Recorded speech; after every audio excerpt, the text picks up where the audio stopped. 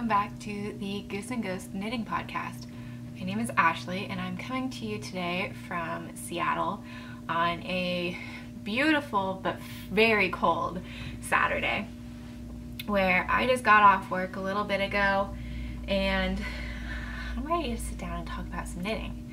So I talked about a little bit in my last episode about how I have moved from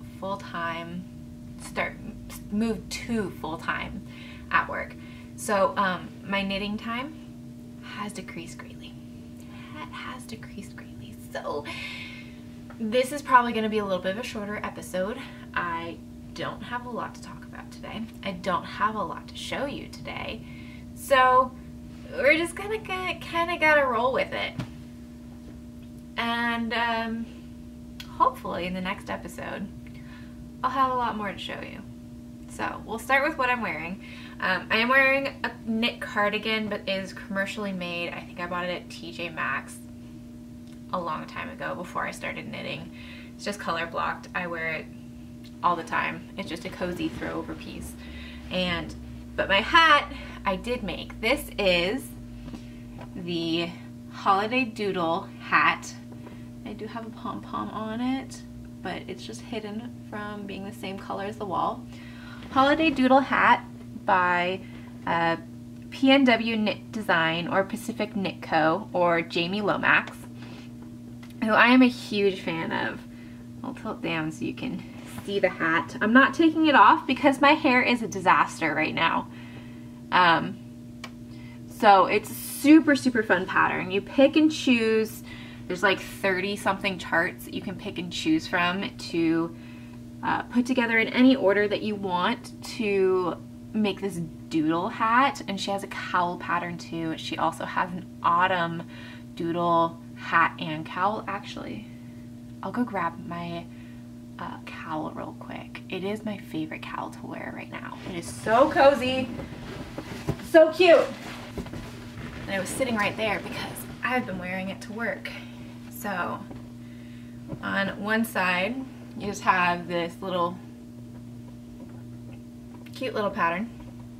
On the other side, I have all of my doodles. So I've got some candy corn, some more coffee cups, some leaves, more leaves, jack-o'-lanterns, of course, acorns and leaves, and then we're back to here. So I love this.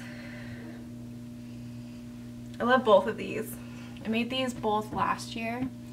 It's so cute. I love like the scrappy kind of nature of it. It's very like, it's not traditional Fair Isle designs, but because of how it's pick and choose your patterns, it feels like traditional Fair Isle. So this one I obviously had a whole palette of colors, and this one I just used 2. And I love both of them so much. So I will probably end up making another holiday doodle something this year because it's such a good staple. It's so great. So let's get on to what I have made in the last 2 weeks since I had my last episode. I have 2 FOs, only one of which I can share with you. The first FO that I can't show you until December 24th is my sock pattern that will be coming out in collaboration with Yarnaceous Fibers for her Christmas Eve cast-on box.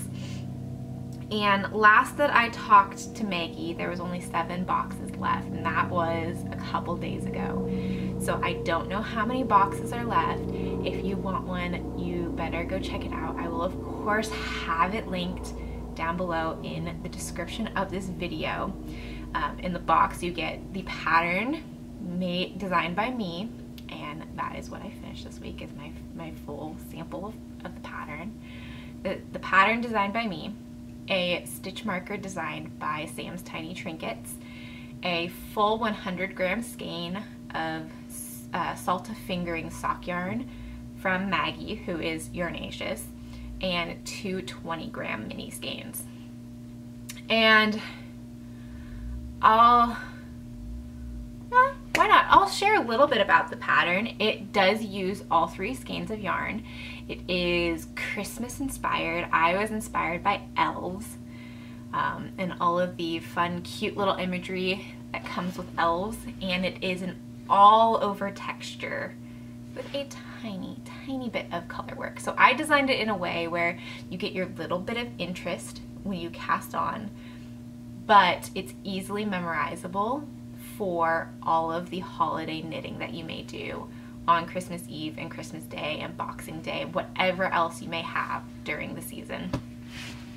So I designed it so that you can have your little bit of fun, but it is easy to continue working on while you're busy throughout those couple days. So highly recommend checking that out, not just because I'm biased. Maybe I'm a little bit biased. I still think you should check it out. So link is down below. Go check it out. Maggie is an incredible dyer and a really good friend. So great, fantastic. Second FO, not knitting. I said in my last episode that I'm going to start sewing some real patterns, and I sewed one pattern this week. I'd sewed a skirt. This is the pattern that I used. It is McCall's M8259. It's a skirt and it comes with 4 views. I did 4 view D. And like normal, nothing is gonna focus. It's just a wrap skirt. It's not overly complicated or anything like super special to write home about. It is a wrap skirt, and I will of course insert some B-roll here because I'm gonna hold it up and you're not gonna be able to see it because it's long, but I really enjoyed making it. And I just used this emerald or foresty olivey, kind of dark olivey color. It's 100% polyester. Nothing special that you can really see, but I do feel very cute in it. Why is this a little weird? I'm gonna have to fix something with that. I love that. So, yeah, you can see here how great I am with seams. And then I was very proud of myself. Where is it? I sewed a buttonhole for the first time too, so that the wrap can go through it. And it was super fun. It was really hard to learn how to read patterns. I learned kind of quickly and through talking to my mom that sewing patterns are kind of ridiculous. Dare I say bullshit? But they don't really explain a lot. And this is a, McCall's calls it a level 1 learn to sew pattern. So it is supposed to be very easy. I didn't think that it was super easy. There was definitely some times where I was like, I don't understand what you were asking me to do. So I definitely made some things up. And it turned out fine. Like the whole waistband, completely improvised. It's not supposed to look like how it is, but like you can see that I have it double folded, and this just looks like a cute little extra detail, right? It's not supposed to be like that, but it is like that, so I'm gonna call it a cute little extra detail. So I'm gonna wear this often. I actually wore it out the other night. We had an event for Colin's work, and I wore it with combat boots and a black turtleneck, and I felt really cute. I felt really cute. I'm planning on wearing it for Thanksgiving. I'm definitely gonna have to take some pictures because I think I'm gonna wear it with either my Haven sweater or my souffle. I haven't decided yet, but they're both dark warm brown, and I think it would look super pretty. And I'll probably decide the day of which one to wear. But I do. I think it'll look so good with so many of my pieces in my wardrobe, and I think it'll be a good addition. So that's all I've got for FOs. Really great to kind of share. I'm just gonna I have to check my time because I have an important call in 40 minutes that I have to take, so I have to keep checking to make sure what time it is, but I think I'll be good for time. I don't think I'm going to be recording that long today. I'm already through FOs and it's only been 10 minutes, and for whips, I only have 3 whips, and one I cast on half an hour ago, so there's not much to show you there.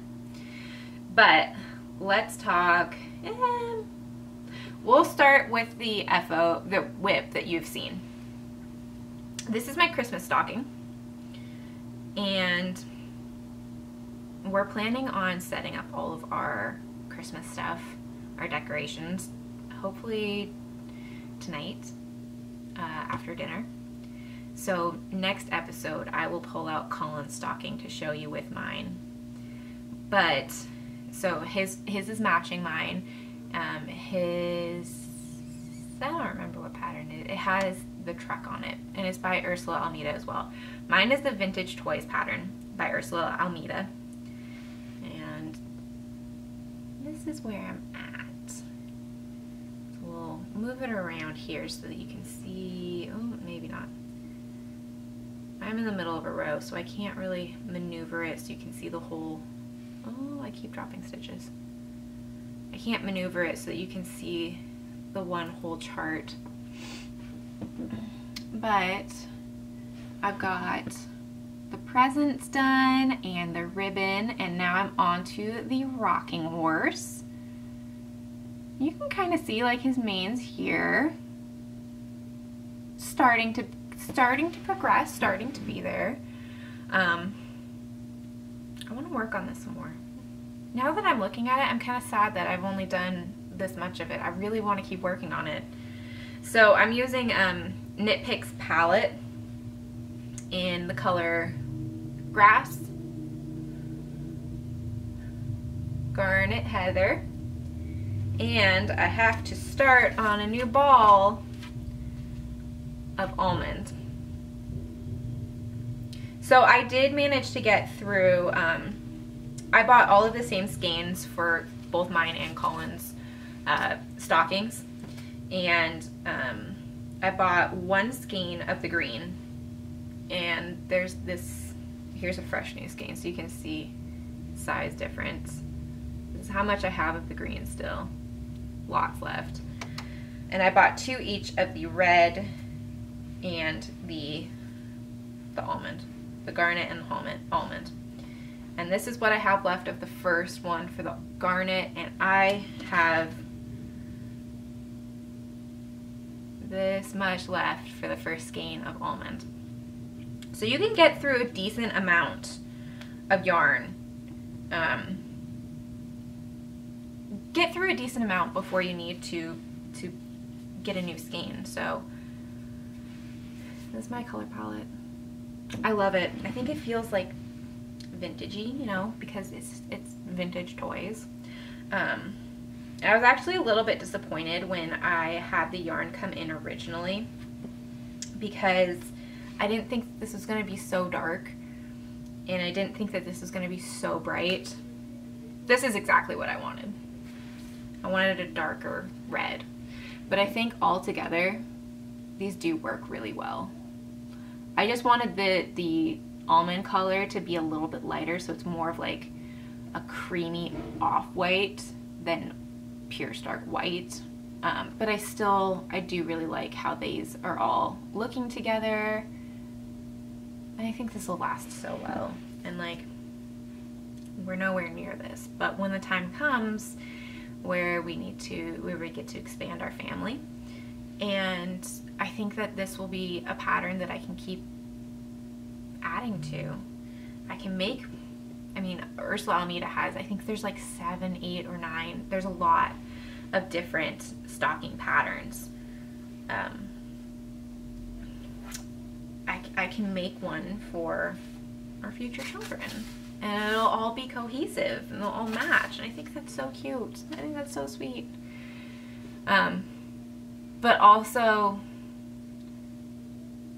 my friend Mary is coming out with a dinosaur stocking, I think on the 25th, also in collaboration with Yarnaceous Fibers. I don't know, I don't have a purpose to make a dinosaur stocking, but I want to, so maybe,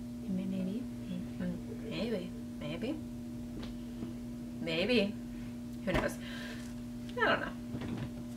So that's, I'm really hoping by the next episode that I can have a good chunk of that done to the heel. Let's say by the next episode, be through the first week of December. By the next episode, I want it almost done or done.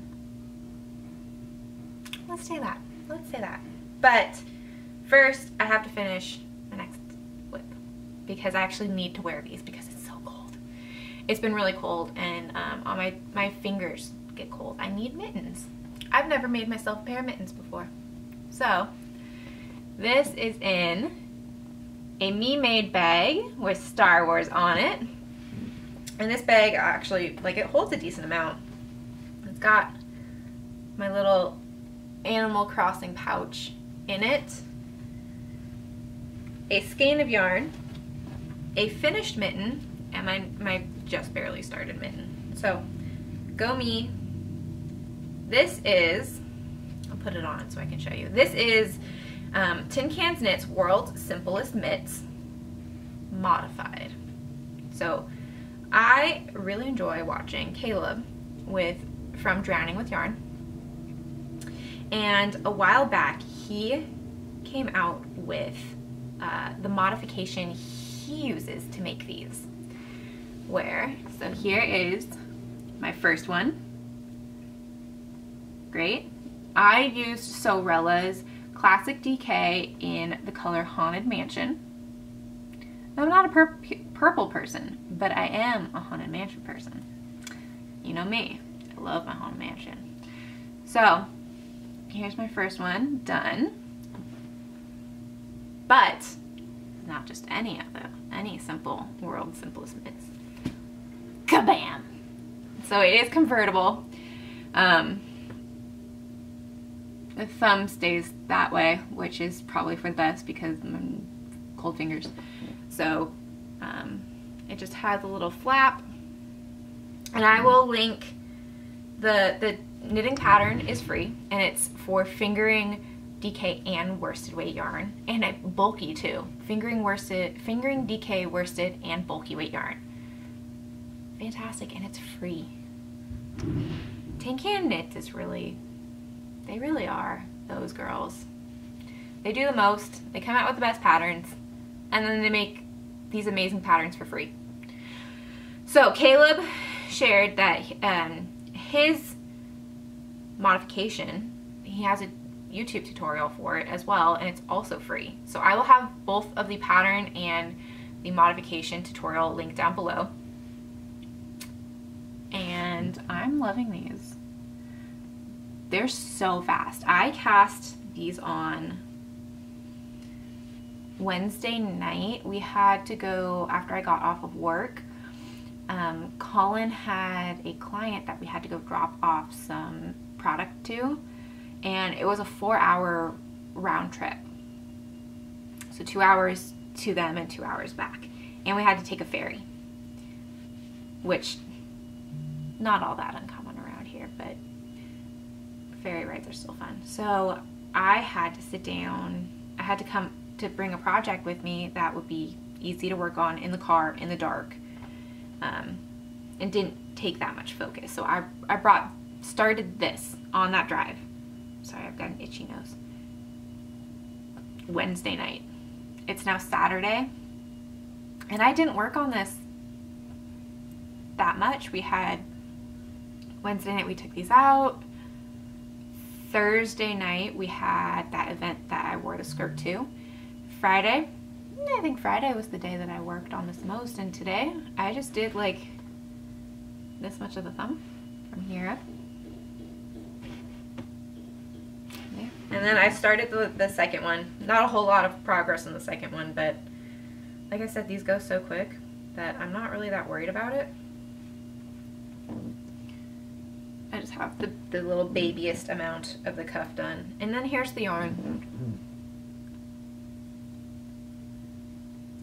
Super pretty. It's actually like, I don't like purple. I've told you guys this before. I don't like purple. I love these. I think these are so cute. And I'm very excited to have them. And I think I need to have a pair of gloves. I need to make myself a pair of gloves, I think. So, very proud of these. I really like these. And I've got one last work in progress that I started, like I said, quite literally, half an hour ago. So we'll start with the yarn. It looks like this. It is a zebra yarn. You can see the little barber pulling in there. This is from a local to me yarn dyer. It is Serial Knitters Underground Dye House, who she used to be an LYS. She used to have a storefront, but I think just before COVID, she decided that she wanted to do yarn dyeing full time instead of being a shop owner, which good for her. And she's doing really well with it. So this is her Wild Skug base, and Skug, S-K-U-G, is all capitalized, so I feel like it's an acronym for something, but I have no clue. And then it's in the color Mystic Blue. It is 437 yards per 100 grams, fingering weight, ethically sourced 100% superwash merino. And I have finally jumped on the Musselburgh train. And this is as far as I've gotten. Just the very beginning. I am doing it on magic loop. I hate double pointed needles so much. So I'm just doing magic loop. It's not that big of a deal to me. And I am doing this on a US 3, which I don't know what millimeter that is. I have 2 sets of interchangeable needles. I have a very nice pair of Chow Goose, which we're actually, speaking of drowning in yarn, we'll go back to Caleb for a second. A couple years ago, he had a make-along where you learn a new skill, teach yourself a new skill while knitting hats. And I think I knit 3 hats for that make-along. It was when I was newer to knitting, so I had a lot of skills that I could learn. And I actually won a full Chow Goo interchangeable set from that make-along. And I am eternally grateful for that, because I would not have been able to afford them otherwise. And they are fantastic. So I have a Chow Goo set and a very cheap set that I bought on Amazon when I was just starting to knit because I needed needles and I didn't know better. And now that I'm experienced in the world and know things, I'm not enjoying these. So I have both of my stocking and the Musselburgh. I'm knitting on US 3, which is a 3.25 millimeter. And I haven't knit with my cheap, I'll call them beginner needles, starter needles. It is an interchangeable set. I haven't knit with these in a year and a half, at least. I knit everything with my Chow Goos now, and oh boy, is there a difference between them. I'm not enjoying these. I love my Chow Goos. So here's a lesson to anybody who maybe starting out or aren't having the best time with their needles, it's possible that you just don't vibe with your needles. I know that I'm not vibing with these ones. I know that I don't vibe with wood needles, but maybe the situation's reversed. Maybe you do vibe with wood needles and you just don't know it. So I would definitely say mess around, try different needles. You may find something that you really enjoy. So I do really enjoy this yarn though. It is it's a 2-ply yarn, and the plies themselves are very, like, they feel very loose. It feels really nice, and just the way that the colors are working up, I think it's so pretty. I really wanted, it's not gonna focus. Y'all, at some point I need to sit down and figure out why I can never get this camera to focus on anything except for my face, apparently.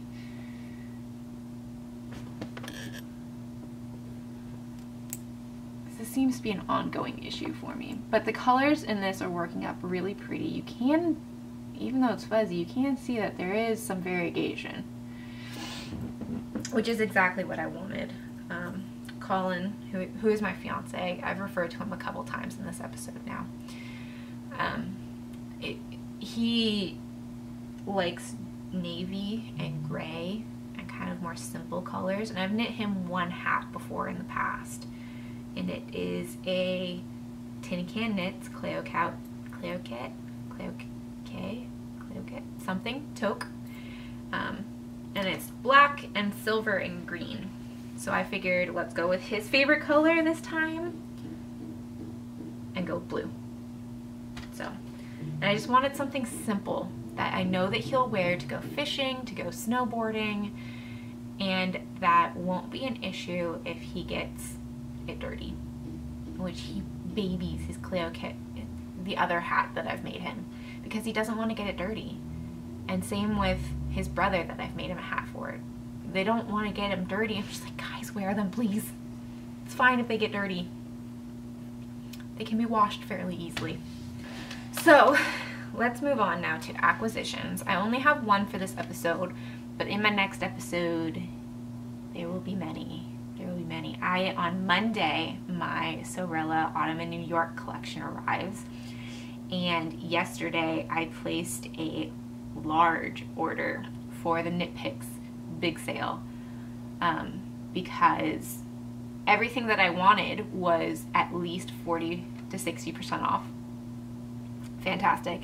And then they also had a thing where if you spent $100 you get 10% off, if you spent $200 you get 15% off, and you spent $300 you get 20% off. And I was really close to that $300 mark for everything that I needed, so I just added a couple more things that I've been thinking about for a while to my cart. So there'll be a large Knit Picks order coming. I'm very excited for it. There is yarn in there for my wedding shawl. I'm very excited. I'm so excited to make it. I'll talk about it in my next episode. I'm not going to cast it on yet, but I have one acquisition today. So I have everything that's coming in the next episode, and I'm probably going to stop buying yarn for a little bit, which, you know, I don't really buy that much yarn anyways. The last time I really bought yarn was in September, and that was for my Autumn in New York pre-order. So everything's all coming together at the same time. So my one acquisition this week is my advent calendar. I didn't order a full advent calendar. I ordered a self-striping daily 24, I think it's 24 or 25 different colored sock skein. And very exciting acquisition, actually. I can't show it to you yet. I ordered from Freckled Whimsy. This little sticker has the gnomes on it.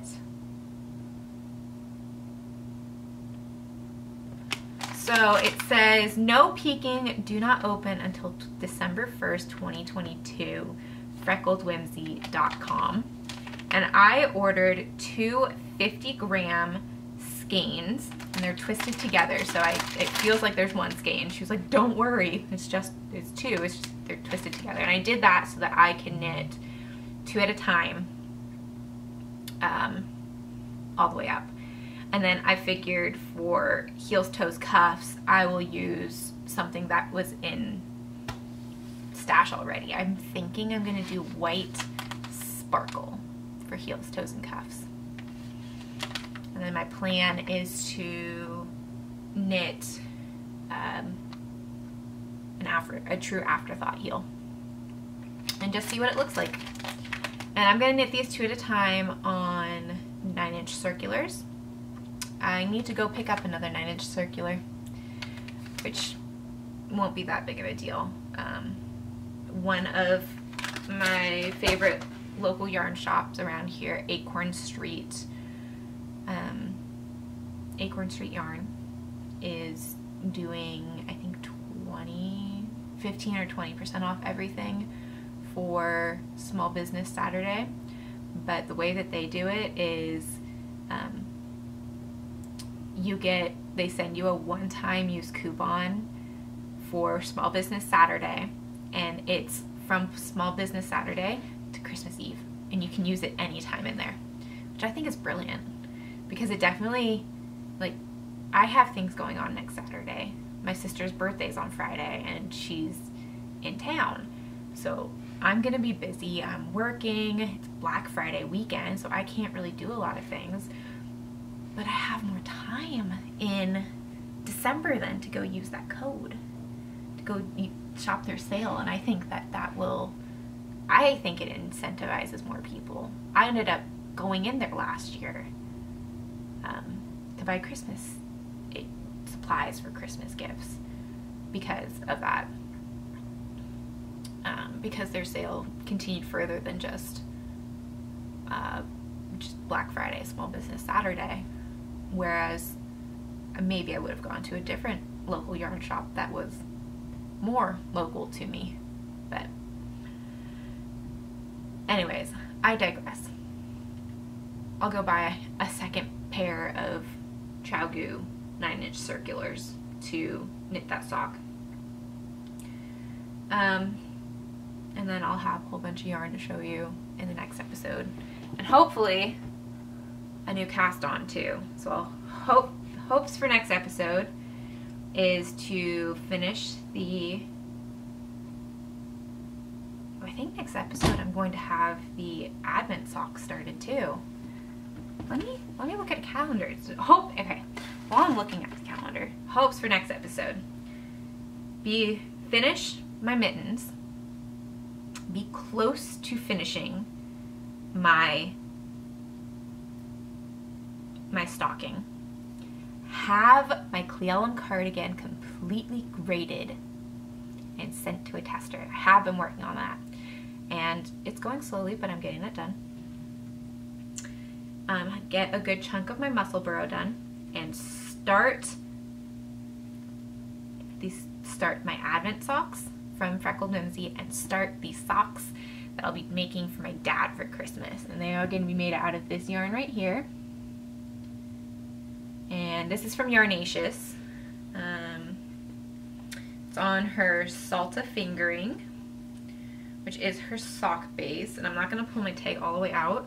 Actually, I will, because I want to show you her logo. Because look at it. That's a little brontosaurus. And it's in the color Mommy's Very Angry. And Salta fingering is 85% superwash merino, 15% nylon. And of course, Mommy's Very Angry is in reference to a quote from Jurassic Park. And these are going to be for my dad, so I'm just going to make some kind of ribbed socks. I don't know if it's going to be a broken rib or a true 2x2 all the way down. And I'm going to start those next week sometime. Late next week, maybe next weekend. We'll see. And then, so, yeah, I will have started just barely. I'll have just barely started these next time. And then I've told myself that as soon as I finish grading the Cleellum cardigan and have it sent to a tech editor, I can start my next sweater. And that's going to be the Magnolia Bloom. And I want it done before Christmas. I have so much to get done. So there's all of that. I have not knit anymore on my scrappy wrap design. It's just kind of fallen by the wayside this week. The last 2 weeks I've been busy. So other than that, yeah, I have 15 minutes until I need to go make this call, and that's all I've got to say. I knew this episode would be short this week, but you know what, the short to me means that it's going to be easier for me to edit. I can just send it out, which is great. So, oh! I was supposed to pick a giveaway winner for my Magnolia Socks. So, go me. I will pop up a picture right here of the winner. Thank you so much to everybody who commented on my last episode and sent love and support. And so if your name is right here, you've won a copy of my Magnolia Socks pattern. I'll have my email linked down below. Go ahead and send me an email and tell me your Ravelry name so I can send it to you there. Or if you're not a Ravelry user, let me know too, and I'd be happy to send you a PDF. So I can't believe I forgot that. I'm so tired, you guys. There's been a lot going on. So I hope you guys enjoyed this episode. I have so many things I'm excited to share with you next time, and I hope you stick around. So please give this video a like, subscribe, and comment down below. Tell me what you're working on. Tell me if you got an advent calendar this year. Whose did you get? Did you get a traditional calendar with all mini skeins, or did you get one like me that has the self-striping? I'm excited to hear about it. I'm excited to hear what you guys are up to, and I'll see you in the next episode. So, bye!